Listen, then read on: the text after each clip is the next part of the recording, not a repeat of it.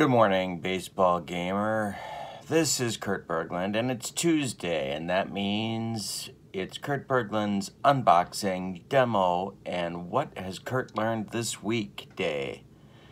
All was brought to you by Nature's Path Toaster Pastries. Do you find your Pop-Tart is limp, even unsatisfactory? Well, then what you're looking for is right here. Nature's Path Toaster Pastries. Always organic. Where do they find Pop-Tarts in nature? I don't know, but they're delicious. And good for you. Try them. The demo today is REPRO Sports Baseball. REPRO Sports, R-E-P-R-O. Comes in a box, looks like this. I unboxed it last week, and we're gonna do this in two parts. This week, the basic game. Next week, the advanced game. The purchase comes, this is the starter set, which comes with all the game parts, plus 4 teams to try out. 4 teams to try out. The 27 Tigers, the 73 A's and Mets, and the 61 Yankees. So I'm going to go with the 73 Mets and the 61 Yankees for this demo, and I know heads are going to explode all over this great land of ours. Why? Because we can't use as-played lineups. That's going to be a problem. So my advice for you, if you really are stuck on as-played lineups, do this while you watch so that your head doesn't explode. Okay, let's go over what the cards look like and gameplay for the basic game of REPRO Baseball. I'm going to shake the camera while I do this, but I'm going to show you how I've set up my play area for this game. I have my 2 teams right here, my 2 lineups. There is, for every team, a ballpark card, so that's handy. There are 2 decks that you need, an out results deck, and the out results deck tells you when it's an out, based on where the runners are, what the outcome is. Alright, so we'll be looking at that more. Then, there are range plays, and we'll talk about those. Then they provide, very nicely, the fielding reference cards. So you don't have to look up on your player cards every time there's a ball hit to a defender and you need to do a fielding check. You don't have to look up their individual card. You can just refer to the fielding reference cards. Very nice and good.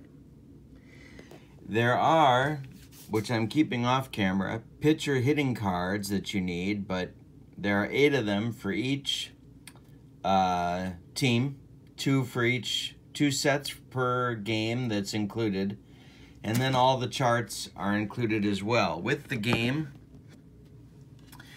you need 2 D10s plus a D20. I'm going to be reading the black die first, the blue die second. I don't think it matters because they're D10s. And then, of course, sometimes we will be needing the D20. I'm going to roll all 3 at the same time. I don't know if that's the right way to do it, but that's what we're going to do. Let's look at the team card. The ballpark card tells you the manager, a picture of the stadium, which is very nice, and the record of the team. There is also an important number here that we'll go into later for that ballpark. All right. Now, first let's go through the lineups. I'm putting this game in Yankee Stadium, as you can see. So this is the lineup for the Mets. It's their World Series lineup against a left-handed pitcher. Actually, against all pitchers, this is what Yogi Berra used. Wayne Garrett leads off at third. Now, when you look at this card, you can see that they tell you which way the batter bats. It gives you the positions that he played, error numbers, His arm is rated, and they give you some stats in the lower left corner. The at-bat, so what you do, well, we'll go into this, but these are the control numbers for the batter against left-handed pitching and against right-handed pitching. And we'll show you how this works. So leading off for the Mets will be Garrett at third, batting second, Mian at second. Batting third, Staub in right. Batting fourth, Jones in left. Batting fifth, Milner at first. Batting sixth, Grody catching. Batting seventh, Hahn in center. Batting eighth, Harrelson at short. And batting ninth will be Seaver on the mound. For the Yankees, this is the traditional 61 Yankee lineup that you know. Richardson at second, Kubek at short, batting second, Maris in right, Mantle in center, Berra in left, Howard doing the catching, Skowron at first, and as soon as my fingers work, Boyer at third. On the mound will be Whitey Ford. All right, so let's show you how this works. The pitcher's number that's important here varies against righties and lefties. So this is his control number against lefties. This is his control number against righties. The D20 is what plays here. So you take Garrett is facing a left-handed pitcher. Ford is facing a left-handed batter. We know that because Garrett's a lefty, right? Says so right here. And we know Ford's a lefty because it tells us right there.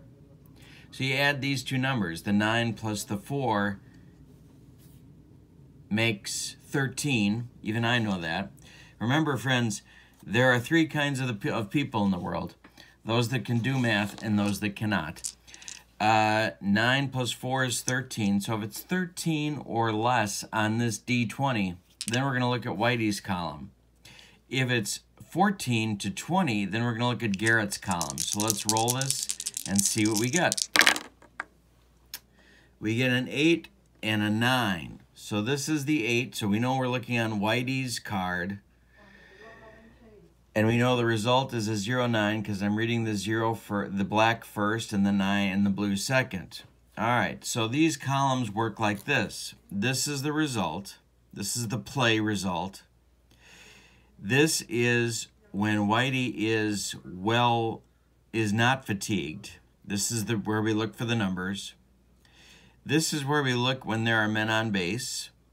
And this is where we look when Whitey's tired. Now, how do we know he's tired? Well, he gets 30 batters before he can be tired. Now, if he's pitching well, which is 3 runs or less, he can keep going in the normal column. But if he's not, and he's over 30 batters, he's in the tired column, and he gets hammered. You got to get your pitcher out of there when they're tired. All right, so we're looking now at the normal. One more time, 9 plus 4 is 13. 8 is less than 13, so we're looking on Whitey's card. A 9 result on a normal is a hit by pitch, so he plunks Garrett with the first pitch of the game, or first outcome of the game, and that's all you need to start playing Repro Baseball. Let's do another batter and see what Felix Mian does. So Felix Mian is up, and I'm talking like Lindsey Nelson. Actually, nobody can talk like Lindsey Nelson. Nobody ever talked like Lindsey Nelson. All right, so here we go. Mian is up. Garrett is on base, on first base. All right, so let's look here. Mian is a right-handed batter. We know that because it says R right here, and plus we remember Felix. Ford, of course, is still a left-handed pitcher, just like he was when he faced Wayne Garrett. So we're looking at the right side here. It's a left-handed pitcher, right-handed batter. 8 plus 3 is 11, and we remember there's 3 kinds of people in the world, those that can add and those that can't. So first we look at the D20, so it's an 11. 3 plus 8 is 11. This is 11 or less, so it still goes to Whitey Ford's column. There is a man on base. 62 is our number. So we're going to have an out because 62 falls between 46 and 86. We're in the out range. So now what we need to do is to look at the out results deck. How do we know we have an out results deck? Well, the cards tell us so. Okay, so we turn over a card. Now, when you read the out results deck,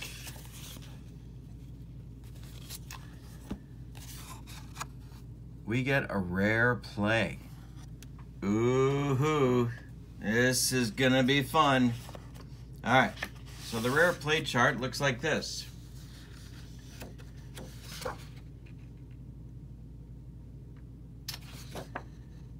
All right. So first, this is the rare play chart. We're gonna re-roll our two D10s. And we get a 15, all right? So we're gonna look at the result chart RP1.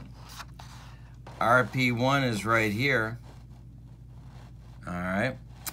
So we need to get another roll.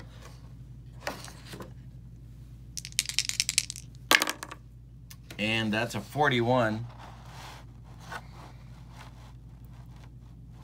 So a 41 falls here.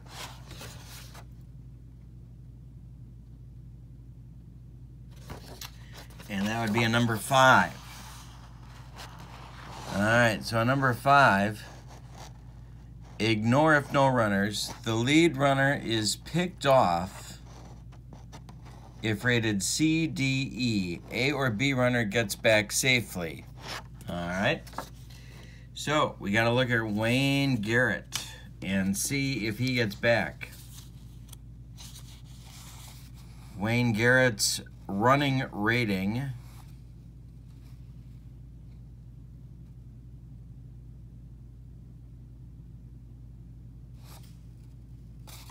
get this in a good spot here. Base running rating is a C.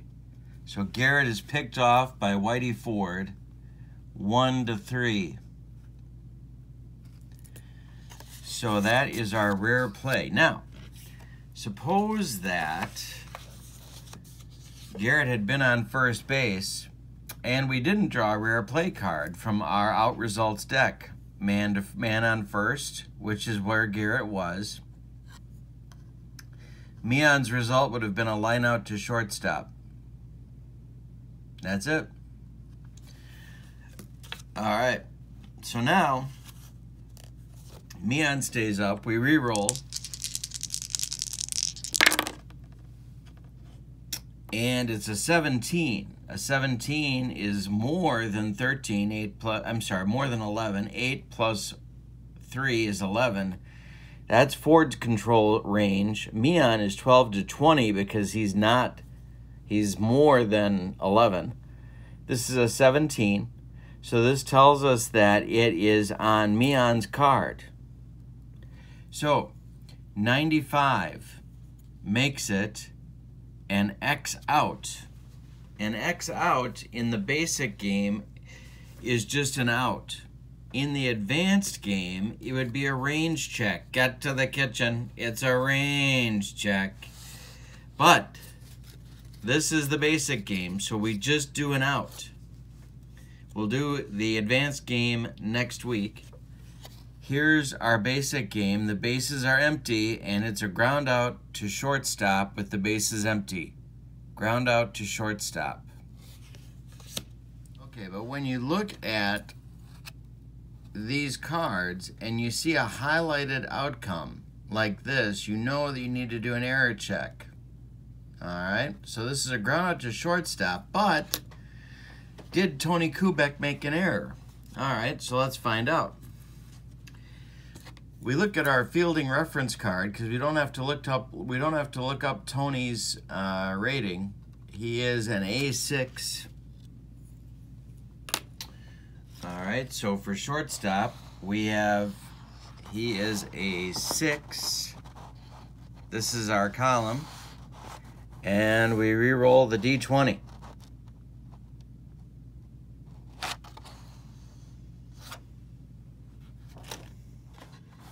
we don't re-roll the D20. We re-roll the 2 D10s and we add them together. So let's do that. Kubek is a 6. 6 plus 2 is 8. So we look at the 8, and it's an out. All right, so Mian is retired on a grounder to short. All right, now, get some more light on the situation here. Staub at the plate, there's 2 outs, and Ford is going to pitch to him. We know that the control number for Ford is 9 plus 3 is a 12. So 12 or less gives you Ford's card. 13 to 20 gives you Staub's. There's nobody aboard. It's a 9 and a 67. So that's on Ford's card because it's less than 12. And a 67 is in the out range. So now we draw a card for the out results deck, and it's a ground out to shortstop. So we have to do an error check because the result is highlighted right there. All right. So we roll our 2 D10s. We remember Kubek is still a 6. And we rolled a 12.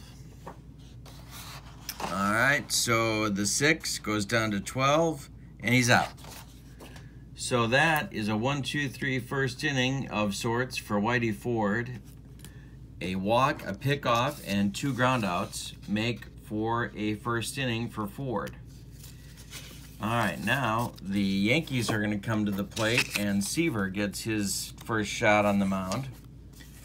Seaver is, as you can see from his cards, a more dominant pitcher than Ford. In 73, Seaver was more dominant than Ford in 61.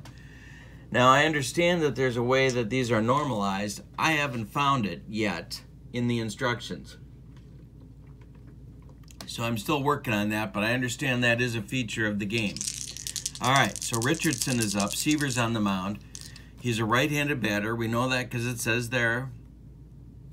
We know that Seaver throws righty because God bless you if you don't remember that. Then he's pitching against a right-handed batter, so he's working with his 11. Richardson is against a right-handed pitcher, so he's working with his 6. So Seaver's going to control the outcome if it's a 17 or less. Richardson if it's an 18, 19, or 20. All right, so it's a 6, so we know Seaver controls it. It's a 54 for the result. We're looking in the normal column because there are not men on base, and his Seaver is not tired.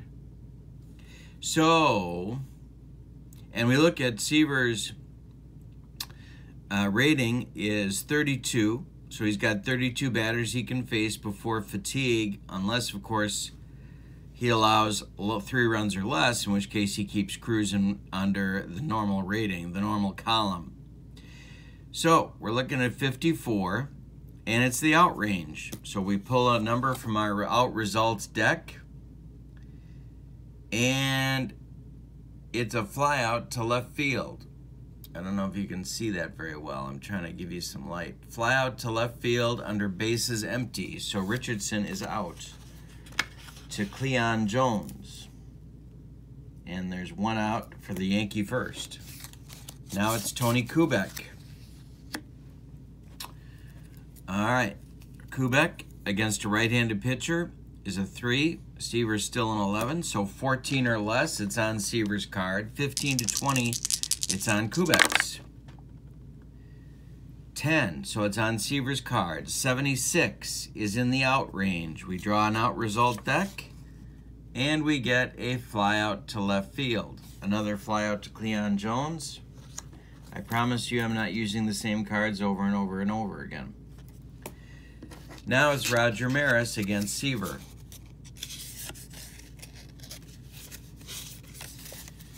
All right, so Maris is a 0 against right-handed pitchers, so Seaver controls if it's 1 to 11. Maris if it's 12 to 20. It's a 1, so that's Seaver. 45 makes it a strikeout because it's in the Seaver's strikeout range of 26 to 46. And that concludes the first inning for the Yankees. Alrighty. Now we got Whitey Ford coming back out to face the 73 Mets, Cleon Jones. Numbers here are 8 because Jones is a right-handed batter, and 3 because Jones is facing a left-handed pitcher. So it's 11. Ford controls if it's 0 to 11, or if it's 1 to 11. It's a 5. Ford controls. It's a 53, and the 53 puts him in the out column. The out column is a ground out to shortstop, 6-3, and we have 1 out in the Mets second. Now it's first baseman John Milner.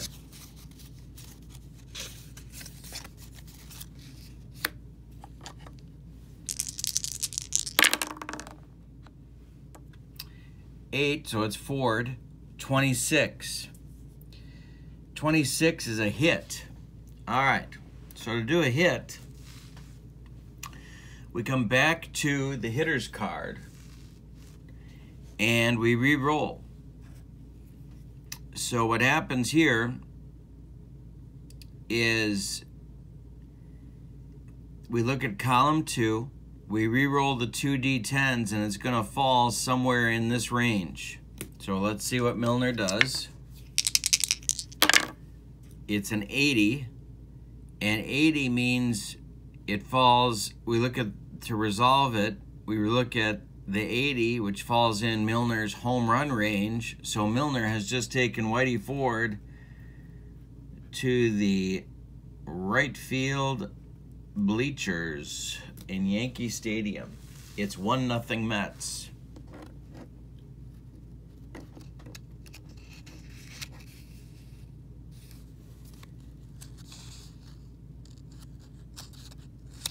Alrighty, now it's Grody, Mets catcher. 4 facing the left-handed pitcher, 8 facing the right-handed batter, so 12 or less. Ford controls. It's an 8, so Ford controls. It's a 51, and the 51 is on the out deck. All right, so the out deck is with bases empty, is a ground out to third base. Ground out to third base. All right, so 5-3, 2 gone in the Mets second. Now it's Hahn, nobody aboard. Facing a lefty, he's a 4. Ford facing a right-handed batter, he's an 8. So 12 or less. Don't worry about how that's spelled. It's misspelled, but that's okay. And now Ford. 12, so it's Ford. 80, puts it in the out column, right there. This is a ground out to the pitcher, but it's highlighted, so we know we have to do an error check for Ford. Now we look at Ford's defensive rating. It's an A9, so we look at a 9 on the out check, on the out chart. We roll the 2 D10s and add them together. We get a 4, and now we look at a 9 and a 4, and there's an out. For Whitey, he makes the play to first base, and that's 3 outs. All right, so the Mets score 1 in the second inning. They lead 1-0. Go to the bottom of the second. When we get a base runner on, we'll do some strategy and show you how that works. Mantle is up, then Berra, then Howard in the Yankee second inning. This is REPRO baseball. All right. Basic version. So Mantle is a 0 against right-handed pitchers. So Seaver's facing a left-handed batter. So Seaver controls the outcome if it's 1 to 10. This is a 4, so it's on Seaver's column. 75 is the number. It's an out result, because we're looking right here at the out results for Seaver. We draw a card from the out results deck. And this is a ground out to shortstop, 6-3. And there's one gone in the Yankee second. Now it's Yogi. Seaver pitching to his manager. Heads exploding all over the world. All right, 3 because he's facing a right-handed pitcher. 10 because he's facing a left-handed batter. 13 or less, it's on Seaver's card, but it's not on Seaver's card. It's on Yogi's card. We get a 99, which is on the X out, which would be a range check, but it's not a range play. So we're going to look at because we're playing the basic game. So this is the out range. So we look at the out results deck. And this tells us it's a fly out to Cleon Jones. 2 gone in the second inning. Next up, Elston Howard.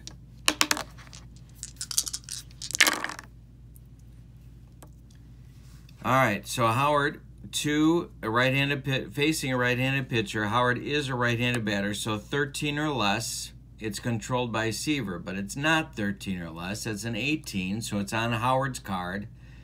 We get a 13 result. It's a hit, but what kind of hit is it? Well, to determine, it's between 10 and 39. A 13 is between 10 and 39.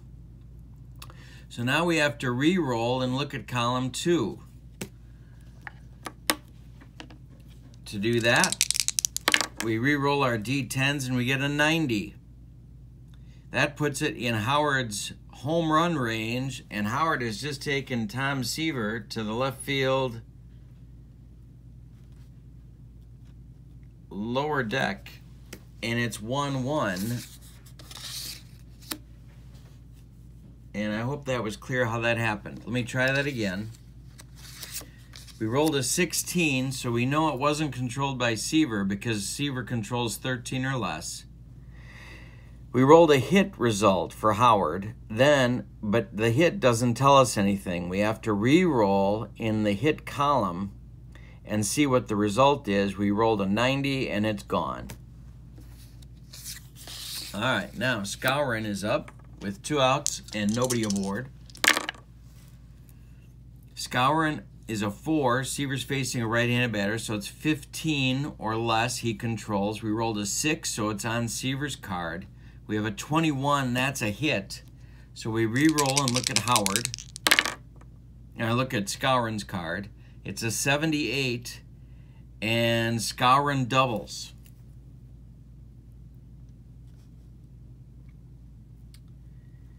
Now the asterisk next to the 2-base hit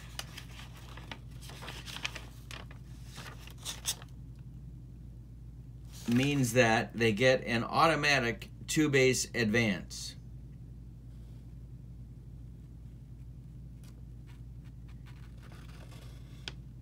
All right. Now, if there's no asterisk next to it, then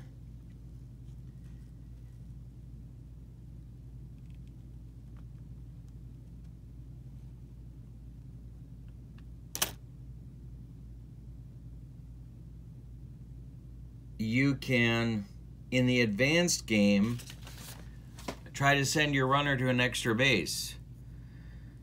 So this would be send an extra base. This means he's limited to a 2-base advance.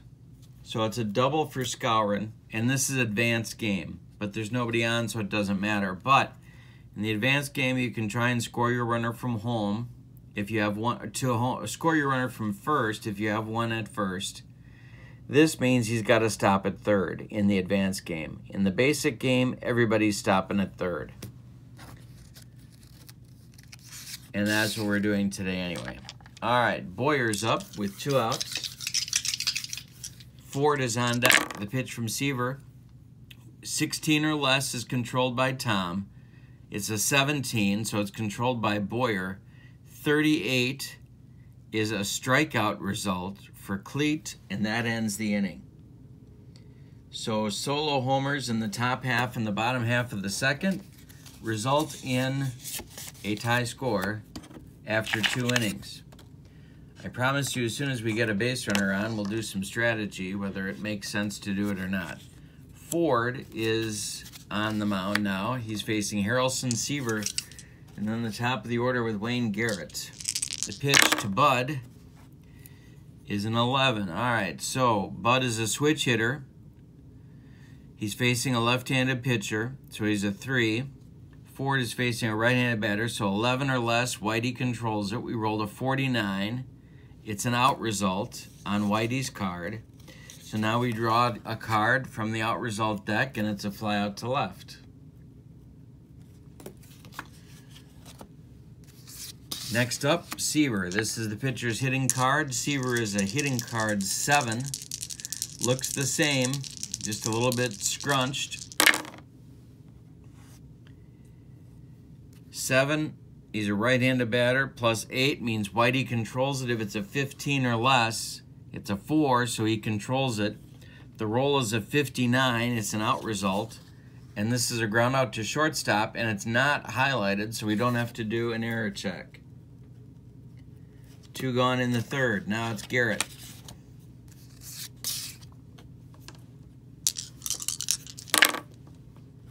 Okay, facing a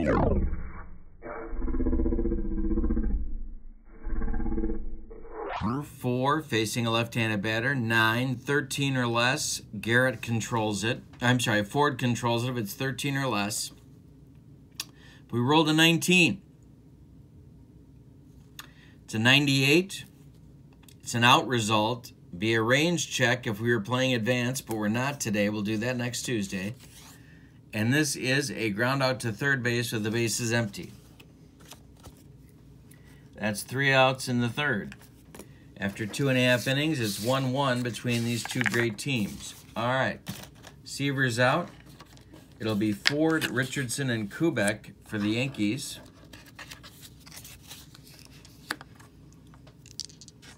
Waiting to get a base runner here. And do some strategy. All right. 2, so we have an 8 for Whitey. He is a left-handed batter, so 18 or less controlled by Seaver. It's a 2. We get a 58 on Tom's card. It's an out result. And it's a grumbacker to Seaver for a 1-3 put up. Next up, Bobby Richardson.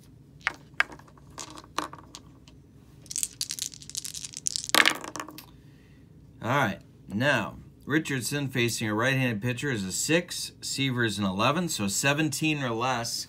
Seaver controls the outcome. It's a 20, so Richardson does. A 29 makes it a hit. So Bobby's going to get a hit. Let's see what he does. It's a 0-4, which is a single. Between 1 and 64 is a single. Richardson gets a single, and he's aboard. So now we'll do some strategy. All right. In the basic game and the advanced game have different stealing systems. And this is, and so we'll do the advanced stealing system. We're going to do 2 examples here of what you can do with base runners.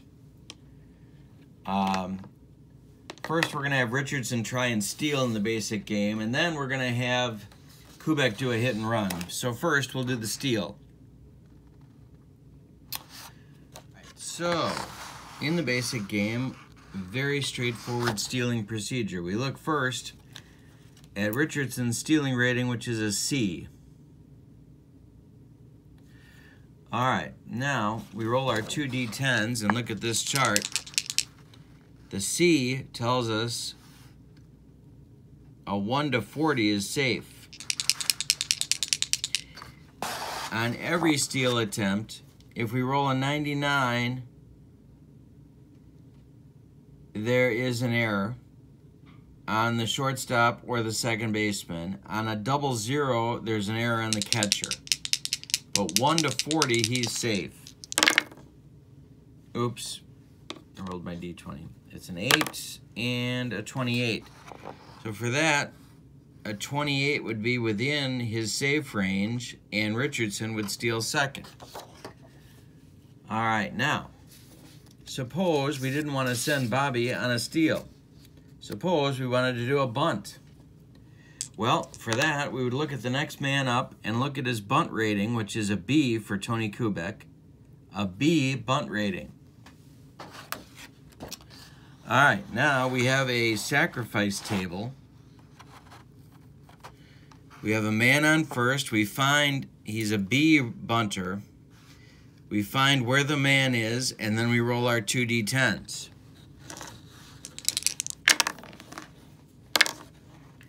And we get a 64. So a 64 falls in here, in this range. And we look over here, single, beats out bunt.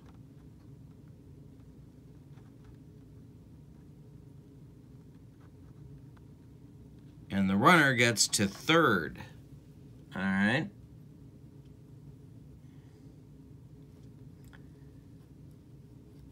So Richardson runs like a madman and gets to third base. Now, suppose we wanted to do a hit and run. Kubek's rating for hit and run is a D.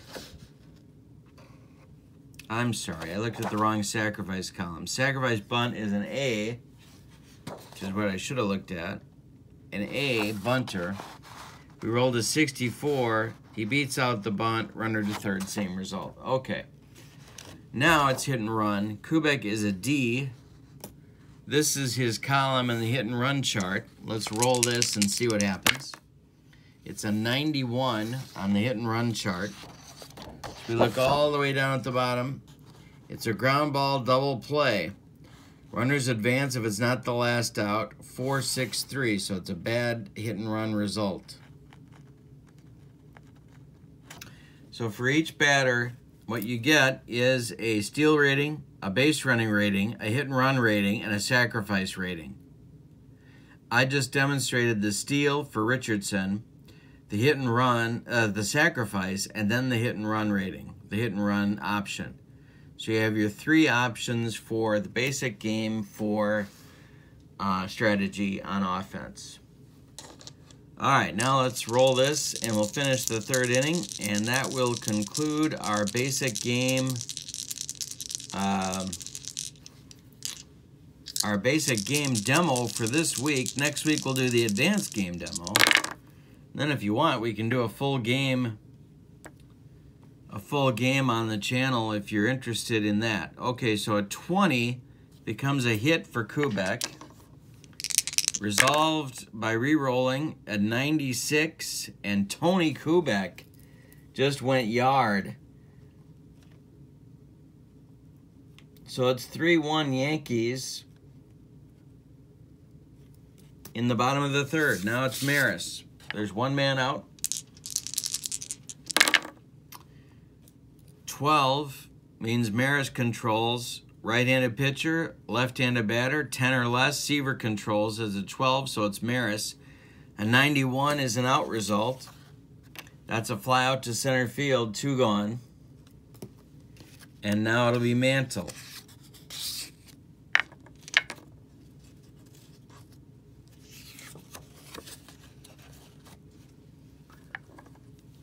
Two outs, bottom of the third, 3-1 Yankees. The pitch, 19, so right-handed pitcher, left-handed batter, 1 to 10, controlled by Seaver. 64 is Mantle. It's an out result. And that's a fly out to center field with the bases empty. That concludes our 3-inning demo of basic version of REPRO baseball. There are charts and that we have not used for base runner advancement and for the advanced game. But I wanted to try and keep this a little bit condensed in our first walkthrough of REPRO baseball. You've got the basics of the game now. The control number for the pitcher is the key thing, but paying attention to the fatigue rating, how many batters he can face before he can become tired. Again, barring a good pitching outcome, and then he can just keep going. Fatigue numbers for relievers can't be stretched. So if a reliever is doing well, you still have to go by his fatigue number, and he should be removed after he hits it. So I want to give you an example of what that would look like. Let's do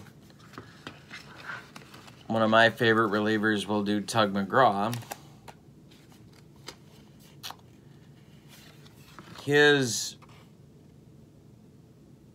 relief rating is 4, and you can see that in the upper left corner, I hope. And RR is 4. He also started some games when he was having trouble in the 73 season, and Yogi was trying to get him out of a funk. He had him start some games. He's got a starting rating of 9, and he's got a relief rating of 4. After that, they recommend that you pull your reliever, but there is a tired column for relievers. There is no way for a relief pitcher to extend their time as a normal pitcher. So if they're pitching well, it doesn't matter. When they hit their fatigue, they become tired.